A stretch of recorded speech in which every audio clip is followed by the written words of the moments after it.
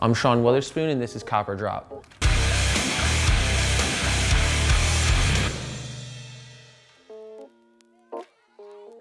All right, so we're looking at 815 Undercover boots. I like those. Are they made out of rubber? I like those. I'm copping. I'm copping for like winter use, deep snow, rain. I'm picturing that outfit like, okay, I'm legit like using these boots to like shovel some snow or like muck the stalls in the barn. Oh, what? Damn. If it's vegan, I'm copping. I mean, no questions asked. Push-ups are, wow. No one's even brought one of those up in like 15 years. I mean, that was, dude, in elementary school, that was the shit. Like if you didn't get a push-up in line, like what were you thinking? Wow. Man, it was so good and you would just push them up. Doubt they're vegan, but man, if they were, I'm copping. I wouldn't cop it personally, but I appreciate that, it's tight. Someone will kill it. I think the only thing I ever had with tassels was actually those Ronnie Fieg Sabagos. Those had like tassels on the side. I remember. Yeah, not really about the whole, yeah. Huh. Those are dope, I would cop, yeah, for sure. I like that they're a little higher too. White t-shirt, not too loud of sneakers, I'm in. Dope brand. Dude, yo, bottoms are honestly one of our best sellers too. In the vintage store or the main store, like, yo, and it's our hardest to display though. So there's this like constant struggle with bottoms where they're like nearly impossible for us to display. You can do the hangers and like have them hanging, but it looks like the susceptibility for that to look ugly is right there. Like someone messes it for 1 second, everything's ugly, and so I'm like constantly struggling with like, what's the most effective way to display bottoms? Because everyone needs them. Anytime we have them displayed, they're gone, dude. Yeah. Super slept on article of clothing, at least in like the retail environment.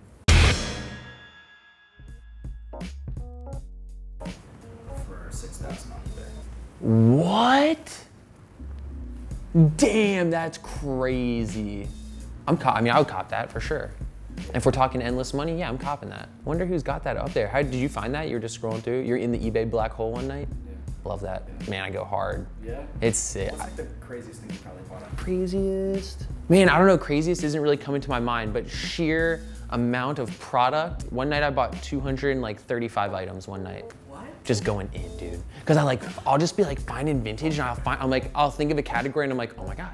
And then I'll look it up and I'm like, they're selling it so cheap. And I'll just like, and like buy them all and I'm like obsessed, you know? But then you keep finding shit. So it's like, sometimes I'll find a seller and it's like, I'll search like the newly listed stuff, right? Boom, something pops up and it's like maybe a dope rap tee for like pretty cheap and I'm like, fuck. So like you buy it so it doesn't go, obviously, but then you go to more items from that seller and you find out, you're like, damn, this dude from the UK has got like 64 items that I want like all of them of. So it's like you go through and it's, man, I love eBay. It's a 24-hour flea market. I could get into Segways.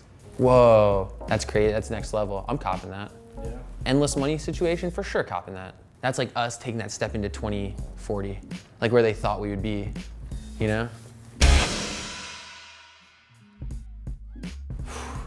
I'm dropping. I couldn't do it. Love Martine Rose, but just not my style. That's crazy.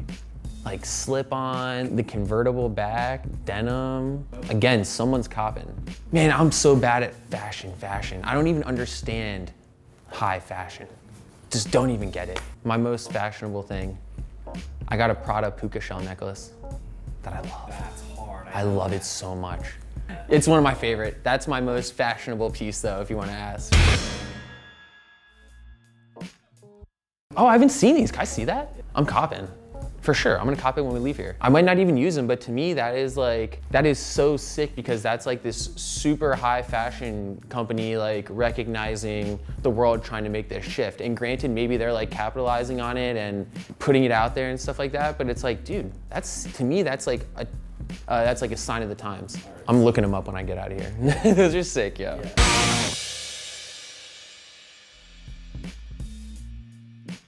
Wow, sick. So who's it signed by? Alicia, Silverstone, Paul Rudd. I wasn't a huge Clueless fan, but I feel like I would cop. I would probably cop because that's huge. I would want to cop it just to like flex on a Clueless fan. Sign something? I got this 80s Keith Haring hat that's signed by him.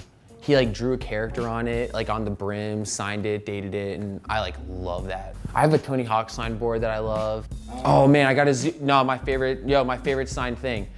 We used to go to all the demos when we were younger, and Zoo York came to Frederick, Maryland. We went to the Zoo York one, dude, and Harold Hunter was there, and he was like freestyling and doing all this crazy shit. We have a picture of me and my homie Quincy, like Harold Hunter's like this, you know, and Quincy's here, I'm here, and he's like freestyling, and we were so hyped, but he signed the shirt, and on the back, like each, you know, Zared signed it, all these dudes signed it, Brian Brown, like really small, and then Harold Hunter signed it huge. He's like, everyone's gonna see my name. And I love that. That's like one of my favorite signed pieces. I've had it forever. Love that. This is tight, dude. This is really tight. I love it. I would cop. I think it's great. I like that there's very minimal branding too, except when you do the backlight. Supreme's great at that, because I don't know shit. I know t-shirts, shorts, sneakers.